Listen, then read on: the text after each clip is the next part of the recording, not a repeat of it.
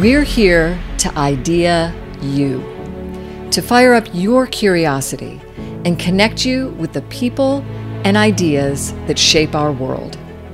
Watch, listen, understand, connect, and create. Let's move the human story forward together. Hello and welcome to The Poetry of Science, a podcast which provides insight into new scientific research via the medium of poetry. I'm your host, Dr. Sam Illingworth, and each week I'll be introducing you to some of the latest scientific findings and sharing a selection of science-themed poetry. After all, we could all do with a little bit more poetry in our lives. In this episode, I'll be exploring new research, which has found that fishing for oil and meat drives deepwater shark and ray decline.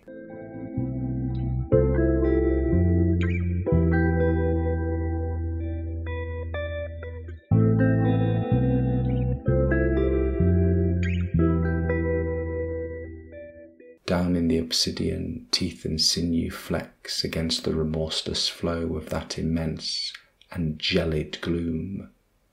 There move leviathans, archaic dread made flesh, hewn from the brine itself, these crawling shadows drifted from the drowned world's womb.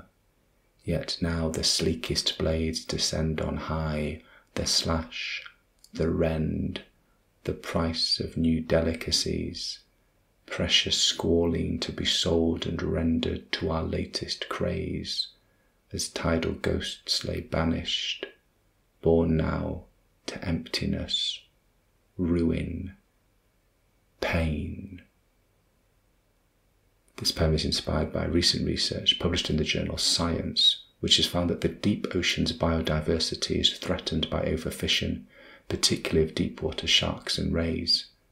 The deep sea remains one of the few places on Earth largely untouched by human activities, serving as a sanctuary for a diverse range of wildlife. In these remote depths, particular types of fish, such as deepwater sharks and rays, find a haven where they have thrived, away from the intense fishing pressures that affect many other species. However, these animals are extremely vulnerable to overfishing due to their naturally low populations and slow reproduction rates. This new study has highlighted a concerning trend amongst these deepwater creatures.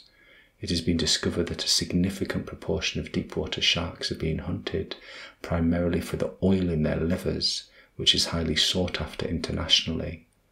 The research indicates that such practices have placed many species at risk, with some on the brink of extinction. These sharks and rays face such drastic population declines that recovery is challenging, exacerbated by a lack of effective management and conservation measures.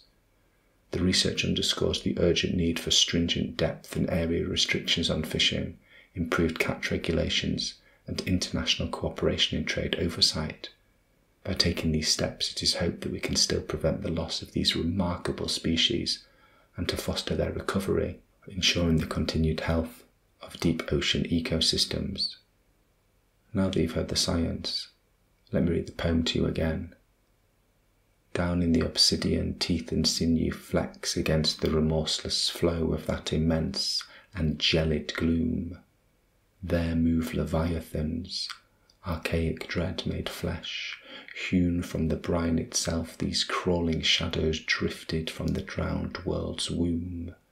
Yet now the sleekest blades descend on high, the slash, the rend, the price of new delicacies, precious squalling to be sold and rendered to our latest craze, as tidal ghosts lay banished, born now to emptiness, ruin, pain.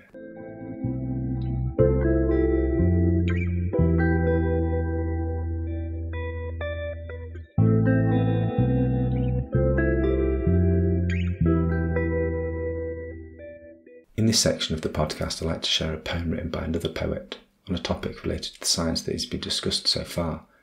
In this episode, I'll be reading Sharks at the New York Aquarium by Charles Martin. Charles Martin is an American poet, critic and translator who was born in New York City in 1942.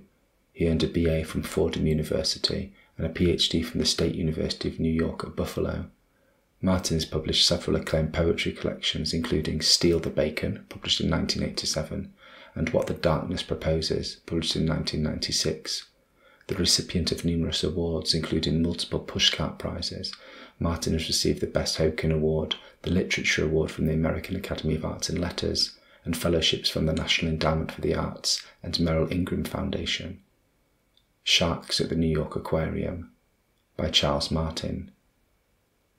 Suddenly drawn through the thick glass plate and swimming among them, I imagine myself as briefly part of the pattern, traced in the water as they circulate endlessly, obeying the few laws that thread the needle of their simple lives.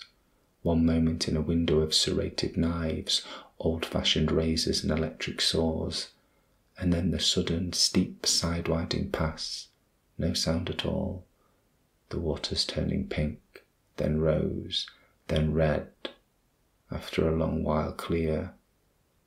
And here I am again outside the tank, uneasily wrapped in our atmosphere. Children almost never tap on the glass.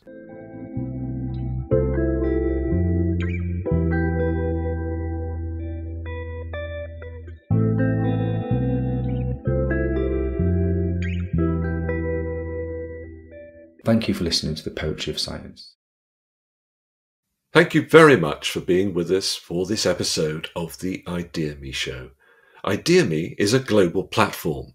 Our mission is to move the human story forward by sharing knowledge of the future. You can find us on all major audio networks at www.radioideaXme.com, on YouTube and Vimeo. Please subscribe.